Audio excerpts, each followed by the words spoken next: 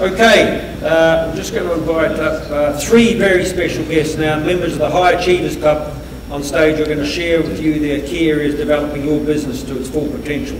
First of all, I'd like you to welcome Ray McGovern.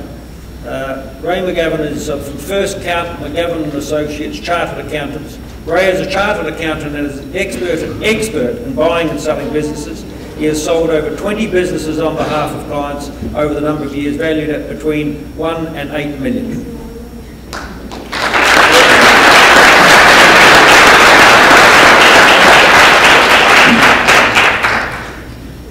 I just have here that, not me, but someone read there that less than 1% of businesses that are formed ever get sold. Is that true? Well, that's statistics that came out of a survey that was done in the States. I'm sure the same applies here. A lot of people get into business because they have an idea, they have a product or service that they think they might make money out of selling, or they just like the idea of being their own boss. Those people start their business, they concentrate on the profitability of the business, and they concentrate on what they can get out of the business. And they don't really concentrate on the value of the business. A lot of people get very emotionally attached to their business, particularly when things are going very well. And a lot of those businesses never actually get sold. They hold on for too long, they're too emotionally attached, they fall into this owner's trap, and eventually they get too old, they'll have a business, somebody else just comes along and takes the business from them. So in your view, what are the most important things for people out there, because you're getting that possibly thinking of selling a business or not selling a business? What would be your advice, or not to get emotionally attached? Or it's hard to do. That's hard when you've got built your own business, isn't it? Yeah, well, there's a few things. First of all, what I'd say to you is, if you have any intention of selling your business, you need to have a plan. It's a bit like rugby, and it's a bit like what Eddie was saying earlier. Like the Irish team aren't going to go out and win, excuse me, they're not going to go out and win on Saturday without a plan. They're not just going to show up and go, right, now we're going to win this match. You've got to have a plan, and there's loads of pillars to that plan. I suppose the key things, if I was to give you 3 examples, 3 key things I would concentrate on are financial performance.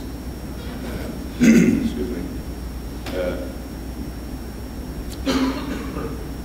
Financial performance means that the company must be profitable.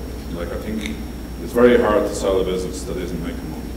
So the business, what we like to see is a company that's financially sound. Get your financial house in order. And the other thing we like to see is a slight trend of rising profits. So we like to see growth potential in the business. When a buyer comes along to buy a business, he's looking at, Eddie mentioned consistency earlier. The buyer is looking at consistency of results and future potential. So the value of your business will be primarily based on the reliability of those future results and how consistent they are. So, I know it's an obvious question, you sell when you're on the up, so to speak, but generally when's the best time to sell a business if you're considering selling? I know it's a difficult question, because some people peak and then the businesses start going down the other side and they try to get rid of them or dump them. Or... Yeah, well, let me put it this way. About 75% of businesses and business owners think that they're going to sell their business, or they want to sell their business in the next 10 years.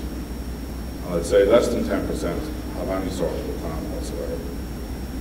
The best time to sell, well, let me ask them, I think what I want to do is ask everybody a question here, and that is, if most people are in business here, just tell me what you think your business is worth. First, don't tell me, just think of that figure, what you think the business is worth. Okay. And now... They'll tell me. Okay, you've got that figure in your head, okay? Now, think of another number. And the second number I want you to think about is what you will be prepared to sell your business for. Okay? Now, I'm going to make an assumption here, and that is that for most of you, that second figure is substantially higher than the first figure. Okay? we do is we try and help you get from that first figure to that second figure. Okay? What I would say to you is the best time to sell, to answer the question, the best time to sell is when your business is at its peak. Okay? When your business is at its peak, don't be greedy, don't hold on. That's the time to start thinking about moving on. The best entrepreneurs buy and sell businesses all the time. That's the difficult time, isn't it? Because people are thinking, hold on, riding the crest of the wave here, I have a restaurant, I have a gym, it's going well, you know, why sell now? Wait till things change, and sometimes it's too late, obviously. Yeah, because when the business is at its peak and when it's doing really well, that's when it attracts buyers the most. Okay? Buyers will be attracted by a business that is making money, that has a strong management team, that has an excellent product and service. If your business is doing well, that's when the buyers come along. Okay? If your business is declining, the buyers lose interest straight away. So when your business is at its peak, and when you think, like I know a lot of people who have been in business, they've done very, very well, and they regret that they didn't sell when it was at its peak. They left it too late. Didn't that happen a lot with the kind of hotel trade, in the sense the pubs, the super pubs in Dublin, at the stage where they were flying and everybody was out drinking on Friday, Saturday night, should have got out then, waited a bit longer, and then you saw the closed doors, suddenly the pubs with nobody in them. So that happened a lot, didn't it? Yeah, that happened a lot. That happened a lot. And to be honest with you, 2008, 9 and 10, they weren't great years. For people who wanted to sell businesses, they weren't great years. But people who sold businesses 4, 5, 6, 7, they made a lot of money. And what I'd say to you is that business is cyclical. There's an air of confidence out there at the moment. People are becoming more and more interested in. People are talking about business. First of all, businesses themselves have consolidated. They're now beginning to show profits. Buyers are out there, and within the next 2 or 3 years, I'll be very surprised if we're not going to see a lot of business acquisitions, a lot of companies being bought. And you talked before about being emotionally attached to your business, you know, which is vital. Do you think, and I know a lot of entrepreneurs talk like that, do you think that everybody in here that has a business should be thinking at some stage of an exit strategy as soon as they go in? Absolutely. People talk about that. Decide that before you actually even start the business. Yeah. And one of the biggest things you need to do to make sure that you have an exit strategy is you need to build up a management team.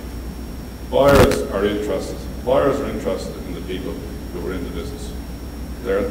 They know that when they buy the business from you, you're going to get a lump of change and you're going to be gone in 2 or 3 years' time. So what they're interested in the business is in the business that can survive without you.